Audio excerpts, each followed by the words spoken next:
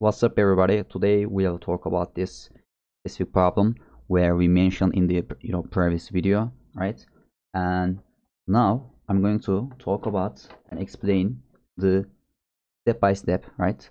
One by one the functions that I coded to implement this in MATLAB, and I wanted to explain that on the paper. Okay, so in the previous problem, right? You give me this, right? Or you provide that to the algorithm, right? The algorithm that we'll be talking about. And for example, you can just sketch on a piece of paper and you can just generate and this matrix that I will call X, capital X, right? Maybe I should do it, but capital X. And as soon as you generate that, right? And you also need to generate after that, right? This is like step one. After that, XID, where that matrix, each entry indicates an ID of the node that corresponds to, right? In X, and I am looking at this. This is just the 1 2 3 4 5 etc, right? And by using, for example, reshape function, and you can generate that, right? For example, starting from 1 to length of X, right? For example, you can vectorize it, and you can get the number of entries in that matrix, right?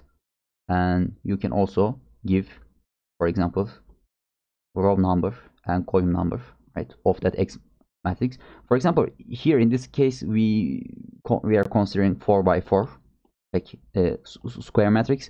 However, it may be the case where we have like rectangular matrix, and that's why you like to, maybe you want to especially signify or provide row and columns, right? Okay, and so this was the step one. So here this is given, and you are going to generate this XID matrix, right? Where we keep the or store the ID values of the nodes. And now we are here in this step 2, where we talk about, for example, create node list.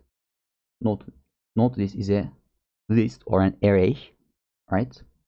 And there are a bunch of nodes in it. Dot 16, for example, right? Or maybe 100, maybe depend on you, right? 1 2. However, it starts from 1, right? Node 1, node 2, node 16. Okay, and these objects that I highlighted with X, right? They are called nodes. Okay, node. Here, maybe you like to give them the name of self, or maybe you like to call them points. Maybe you like to call them rectangles, right? And okay, so node is not like the built-in term for that, especially. I mean, it's common to use that, but it's not. For example, when you write node in MATLAB doesn't know that. In MATLAB, you recognize it as a variable that you like to take a value, assign a value to, right? So node will have like 1 2 3 4 5 6, yeah, 6 numbers of fields, right? Here, let me get another color, right? Here, ID, depth, parent, search, location, and type, right? Okay, so there will be 6 fields. Of course, maybe you like to add other fields, right? And to make it quote unquote smarter, the nodes, maybe you like to store more information in each node. Although, let me remind you, you are going to do that for, you know, more sophisticated applications when you implement that code to those. And however, there is a one side effect to that would, I mean, impede your, I mean, that will cost a lot of storage. And also, it may be the case where your program, you know, runs way slower, right? It may impede the computational speed. All right, ID or name, maybe, for example, you can call it name, but ID would make sense to me. And it is a number. For example, this is node 1 and the ID of that is 1, right? And 2, 3. And however, for node number 4, the ID must be node 7. ID must be 7. And this is like really important. And of course, I'm joking, by the way. Okay, that was a bad joke. And 4, right, etc. Right? And okay. And depth is also number. For example, when we consider depth, since we only consider the case where you are able to move from left, right, and up and down, right? Since that is the case, for example, this is depth 1, this is depth 2, right? This is depth 3, 4, 5, 6, right? However, if you were to, I mean, if you have the ability, right, in your problem to move diagonally on top of, you know, left, right, and up and down, right, you would be, I mean, that will be the case. That will be, no, yeah, that will be the case.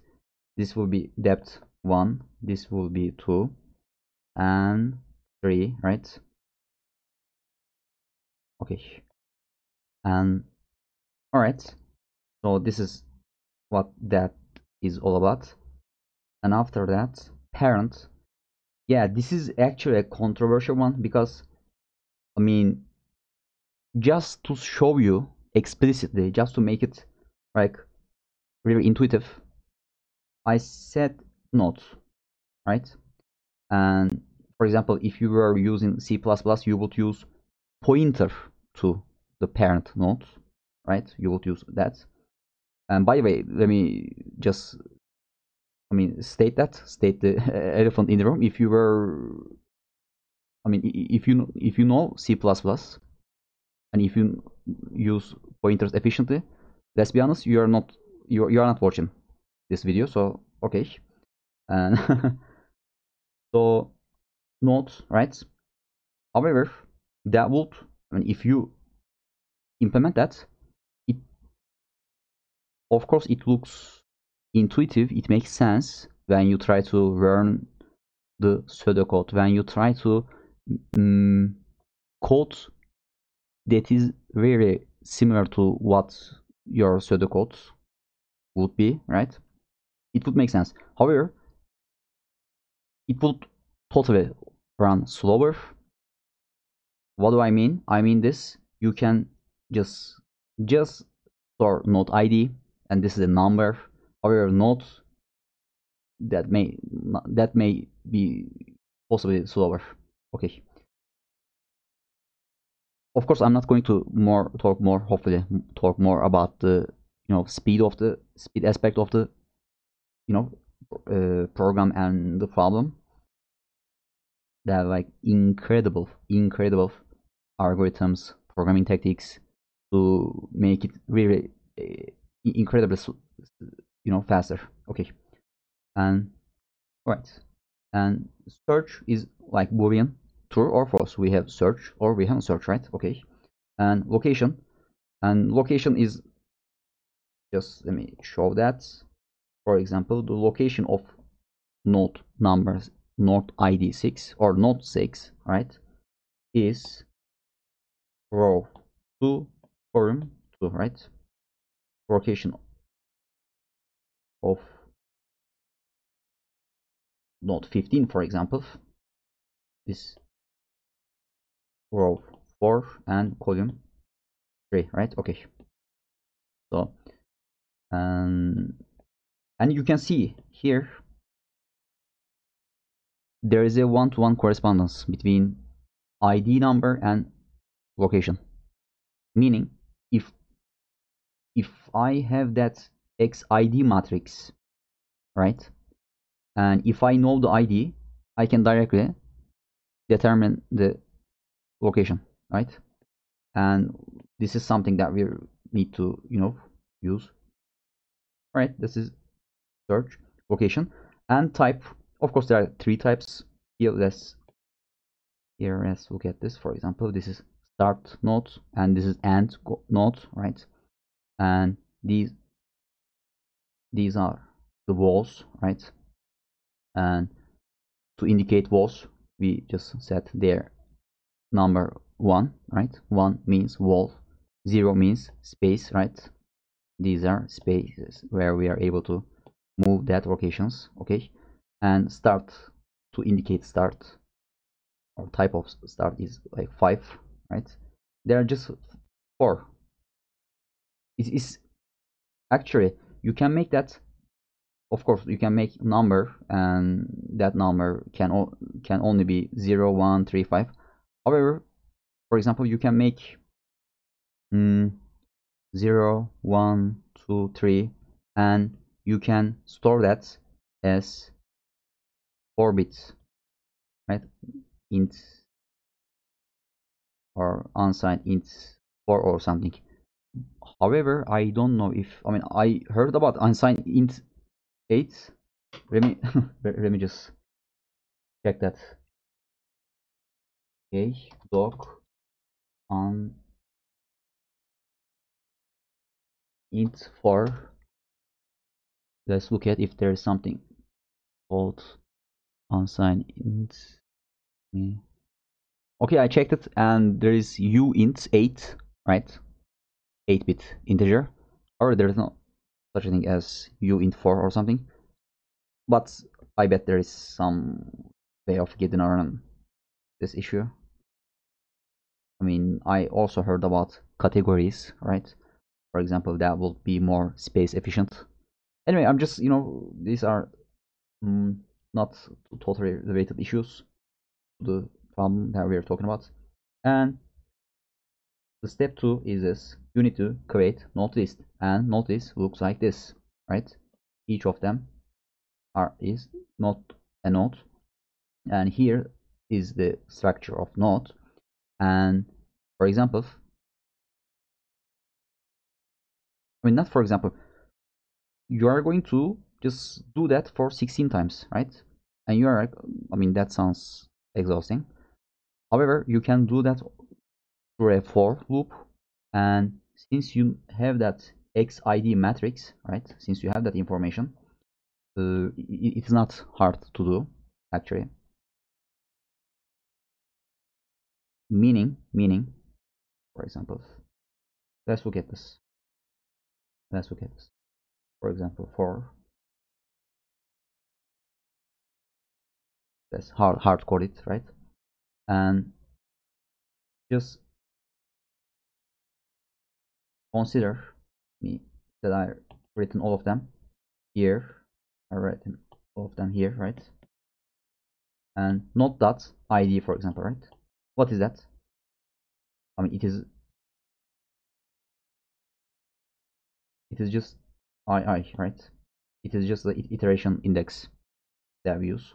So here, one field solved, and this field, and this field, they must be 0, null, or empty, and false. These are default, so you are not going to change that for any node, and you can just write that here, the same thing, right? You can write that for these 3 fields. And I'm looking at this. Yeah, location is important, right? So let me just write depth parent, searched, right, and location. However, you have xid matrix here, xid matrix, and you also have x, right? So you can just, since you know the id, you can compute location, meaning row and column values. So, and we are going to use some function for that, some function. And this is what I'm trying to say is this: it will not be a problem. It is like very easy, right? For example, here I have xid, and what is the location, row and column values of 7, for example, and I have xid matrix. And let me just directly write from my code. Let me remind myself what that was. I'm looking at this, and here, okay, just one line, right? Row and column, right? I'm looking at this. Find xid equals ii. This is it, right? So meaning, if you want to get the location of 7, you just write 7 here, right? And by the way, let's focus on what it is. Xid equals 7, right? And this will give you, right, 0 0 0 0 0 0 1 1, because here 7 is located here in this location. 0 0 0 0 0 0 0 0 0. Okay, and find just does that. And if you give that matrix, to find function, and if there's only one, there is a unique one, it will give you the row and column. However, row is like a good function that you will be using in that program. If there are a couple of ones, just 1 2 3 4 5, right, it will give you 5 rows and 5 columns, right? Meaning this row would be a 5 by 1 vector, and this column would be a 5 by 1 vector. Okay, so now that we get that out of the way, right, let's delete all else. So, and the final thing is the type.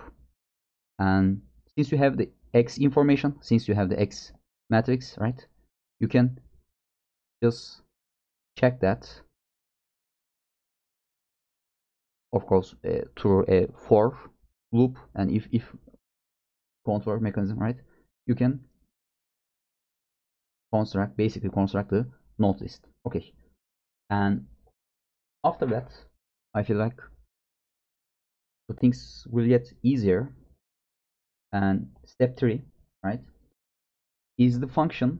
By the way, it is step 3, but let me just say 1, okay, because we are now talking about the specific functions in the program that I coded, right? And the name of the function is row call to id, and it's like very explanatory, right? Give me give me row and column, or give me the location, right? Give me the location, and I will give you the id. And you are going to see that, and it's like a couple of, that's 2 3 lines, right? Okay, and this makes sense, right? Just row call to id, just give me location, row and column, right? And I will give you the id. Okay, because in the in the program, right, in the coding, we will use that type of transition from location to id, right? We will use that type of thing. And for that type of thing, as soon as you think, hey, I might need something like this, if you think something specific example, just write the function. Just don't even think about it. Just write it. And you know what the funny case is this? Maybe you will not even use that in the program. However, to me, it would make sense. if it is something that appears in your pseudocode, right, or more sophisticated, like your pseudocode and your something, I don't know what it is, and your real code, if you think about some function that appears in your quasi pseudocode, right, or more advanced pseudocode, you should write a function for that, I feel like, right? Okay, because when you need it, just you can use that function, right?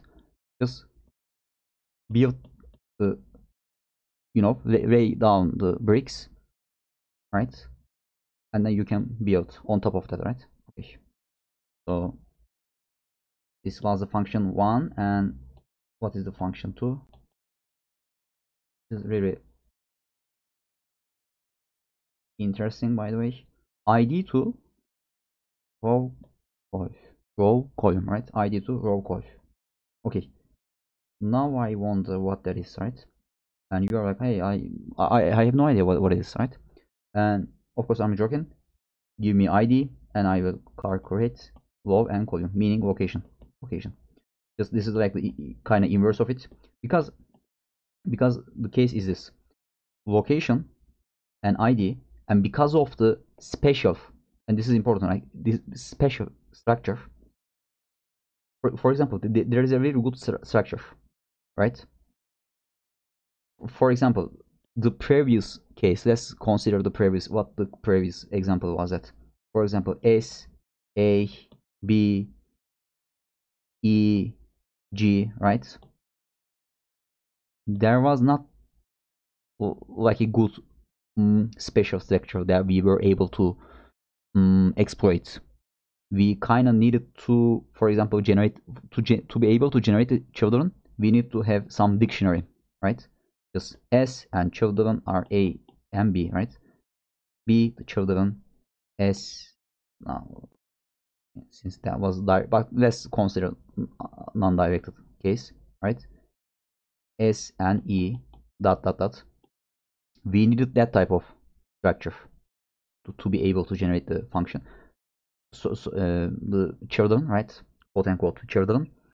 And however, in that case, there is a special structure, and it is very easy for us to generate the children because of that structure. Okay. For example, let's look at this. 6, right?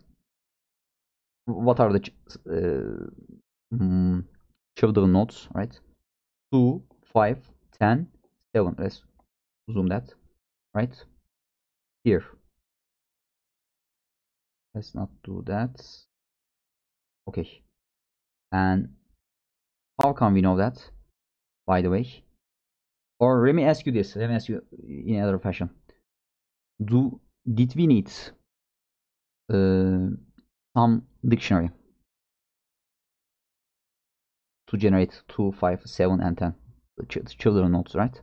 No, we didn't, because we only use the X and XID matrices. We only use the what I'm trying to say, I guess, is this: the X and XID matrices are in and of themselves are the dictionary that we would use in more advanced, maybe in more different problem where we didn't have that type of special structure, right? Okay. And okay, so this unzoom, right? Not okay. So where were we? Yeah, there was a one-to-one connection, correspondence between ID and location. Okay, so the function number. By the way, this I hope this will be a little shorter video compared to other ones. And map plot, right? Map plot, and you will give me node list, and since by the way, every information that we will use is in that structure that we call node list, right? And using node list, for example, you can generate X, and you can generate X ID, right? And map plot, like the map, right? Map plot will basically generate this plot here. This. How will it do that? I mean, it will use wait a sec. It uses let me type that, image sc. And image sc is this. You just give it some matrix, and it will, for example, 1 2 3 4, right? If you give that to image sc, it will, for example, make this like a really clear color. And for example, since 4 is like really the biggest number, right? And this will be kind of the colors between them, right? There will be some grades of, I want to say gray. I mean, of course you can do that. Anyway, you'll see. What I'm trying to say is this: the image sc will be the main function that we will use to generate that type, to generate this matrix. Okay. All right. So let's move on. And by the way, map plot will also we can also provide other arguments. We will provide it with node list, however, and it will generate this. It will generate this picture, right? And we will also give a list or an array of IDs, node IDs. For example, I am going to give 1 2 and 3, right? I'm going to give that, and it will just circle that given nodes, right? And this will, be something very handy. And let's look at the number 4, the fourth function, and the name of that function is find neighbor ID, right? Find neighbor ID. Meaning is that we have X and X ID, right? We have X and we have X ID. Actually, we are not 100% need. We don't 100% need X. However, X ID is the only thing that we will need. For example, get X ID, right? And I will give you 6, and that function will give me 2, 5, 10, and 7, right? Okay, that's all. That's it. This function will do that. I mean, if you like to, atomize the problem, where you will generate like, or decompose the problem into like sub problems, little subroutines, for example. To be honest, this will be the first thing, or one of the first thing that you would write a function for, right? Okay, the function, we have that type of function, all right, and I will give you some ID, and you will give me the children or the neighbors. Yeah, we can call neighbors too, by the way, right? Like in image processing, right? Anyway, so okay, conceptually these functions are like very easy, and we will see, since we are using, or we will be using MATLAB, the implementation is as well also easy. Okay, and the fifth function is gen children, right? Generate children, and in that we'll give some node. We'll give some like node 1, for example, right? And it will give us, let's look at what the neighbors of it, 2 and 5. This is 1 and 2 and 5, right? Okay, and it will give us some array where node 2 and node 5 will be in that. Okay, all right. No, I don't need to delete that. And the final function, where there are like only things and only 6 functions, and we use that only for our map plot function, only for our